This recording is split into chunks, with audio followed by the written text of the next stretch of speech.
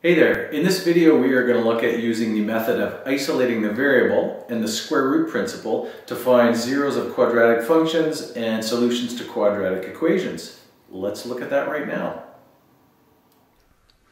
Alright, now if we want to find the x-intercepts of this quadratic function here, the key first of all is realizing that to find the x-intercepts, y has to be 0. If you think about the graph, wherever the x-intercepts are, they're along this axis somewhere, and anywhere along that axis y is 0. So to start with, we're going to substitute y being 0, and then we're going to solve for x. Now when the function you're working with is in vertex form, x is in one place, we can just isolate that using inverse operations, and something that we're going to call the square root principle when we get to that stage. So for our first step here, I have a choice. I can either isolate the x on the right side of the equation, or I can isolate it on the left side of the equation. Now if I wanted to isolate it on the right side of the equation, I would move this 8 over, or if you prefer to think about it, take away 8 from both sides. Now I'm not going to do that in this case because I'm actually going to move this over because it is negative, and if I move that over, it'll become positive, and then I don't have to deal with dividing by negatives. This equation that says negative 2x squared plus 8 is the same. It's equivalent to 2x squared equals 8.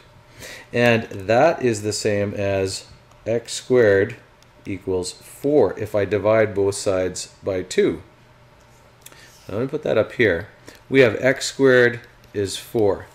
If x squared is 4, what I can do now is I can take the square root of both sides. I can take the square root of that and the square root of that, because the square root of x squared here is just x.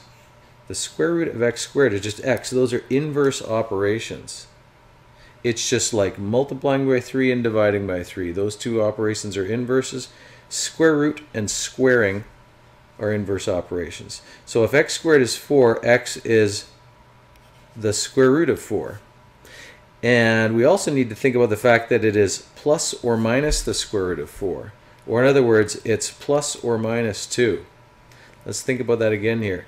If something squared is 4, the something can be plus or minus 2. It's not just plus 2, it's plus or minus 2. This is a short form of writing plus 2 or minus 2. Those two different numbers, just written in a short form there. Alright, those are your two x-intercepts. You can check it pretty simply by substituting it back into that original equation. Remember that if I put that in there for x, it should give me 0 for y. So you can think that through. I'm going to put that over here. If I take my y equals negative 2x squared plus 8, and I'll put my number in and work it out real quick here for you and just check.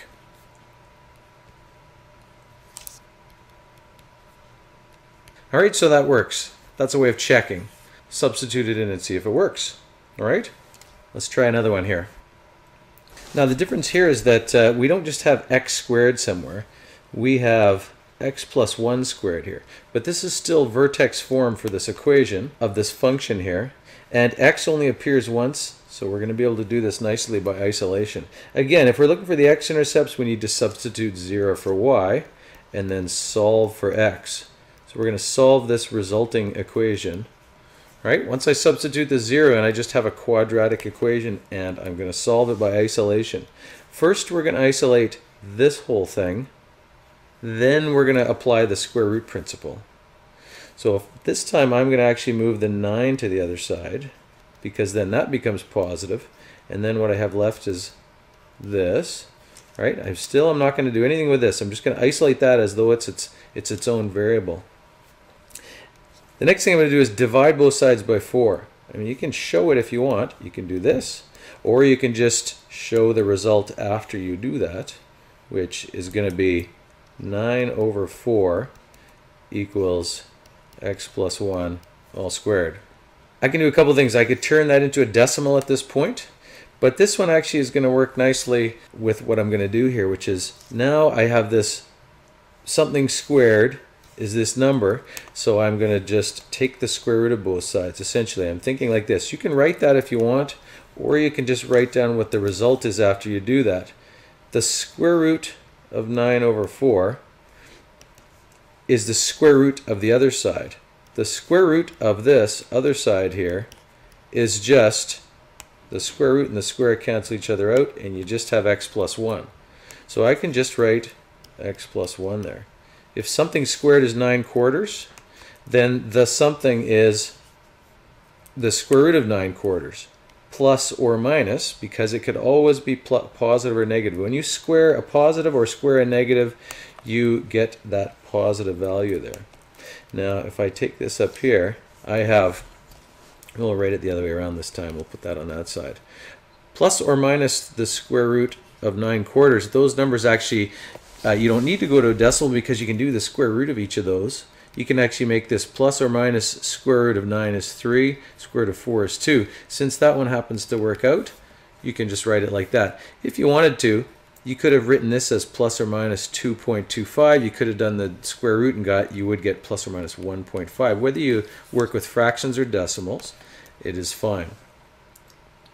And then what I need to do is, if I have x plus 1 is equal to that value, I'm going to move this 1 over here, and I'm going to make it negative 1 plus or minus 3 over 2, or negative 1 plus or minus 1.5, whichever way you would like to do it. If you're working with fractions, well, let's do it with decimals first. If we're working with the decimal there, one of my answers is going to come from doing negative 1 plus 1.5.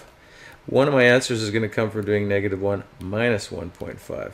So I'm going to get 0.5 or negative 2.5. If I had done that with the fractions, well, what I would have had to do is, instead here, I would have had 3 halves. And what I would have had to do right here is I would have had to think plus 3 halves or minus 3 halves. And I would have had to do a little bit of fraction work, but it wouldn't have been that hard because I, instead of 1, could have just thought of it as 2 halves, and I would have got 1 half here, which is what I had before. I had 0.5. Or here I would have had to think of that as 2 halves, and I would have had negative 5 halves, whichever you prefer. So your answer would have been 0.5 or negative 2.5 if you're working with decimals, or 1 half or negative 5 halves if you're working with fractions. All right, let's try the last thing here, solving this last equation. Now, that's a quadratic equation. It's not a function, but you can apply the same property here to solve this equation by isolating. Now, you're going to know that isolation is a good strategy here because x only appears once. If you had an equation that had an x squared in it and an x term that you couldn't combine together, you're going to have to try something else you're going to learn later. But for this, since x is only appears once, you can do it by isolation. So at first, again, I'm going to isolate this squared term and then eventually apply the square root principle. It's 3 times that is 6. So then if I divide both sides by 3, I'm going to get 2 over there, right? If you want to show it, you can say divide by 3, but it's not necessary to do that. At this point, you're going to apply the square root principle. If something squared is 2, then the something is plus or minus the square root of 2. Now this is not one that we can work out like we did the previous two, so I'm just going to leave it like that for now, and then eventually I'll go to the calculator if I want a decimal answer. I'm going to move the 2 over to the other side. So I have x is, I'm going to write it this way, positive 2. This minus 2 turns into a positive 2 on the other side, plus or minus square root of 2. Now again, this is 2 values. This is 2 plus the square root of 2, or it's 2 minus the square root of 2. I can go to my calculator and find out what number is that I need to work out. So then I can go 2.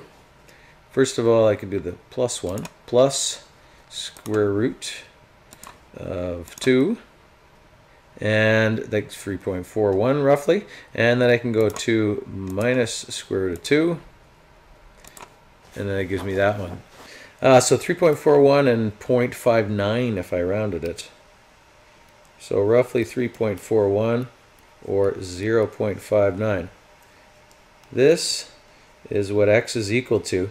This, I have to say x is approximately equal to that because I've rounded it off a little bit. This is called an exact answer because that's as far as I can go before I have to start rounding it off. This is called an approximate answer because it's rounded off, it's close, but it's not exact. All right, so that is using isolation and the square root principle to find x-intercepts of quadratic functions and solutions to quadratic equations.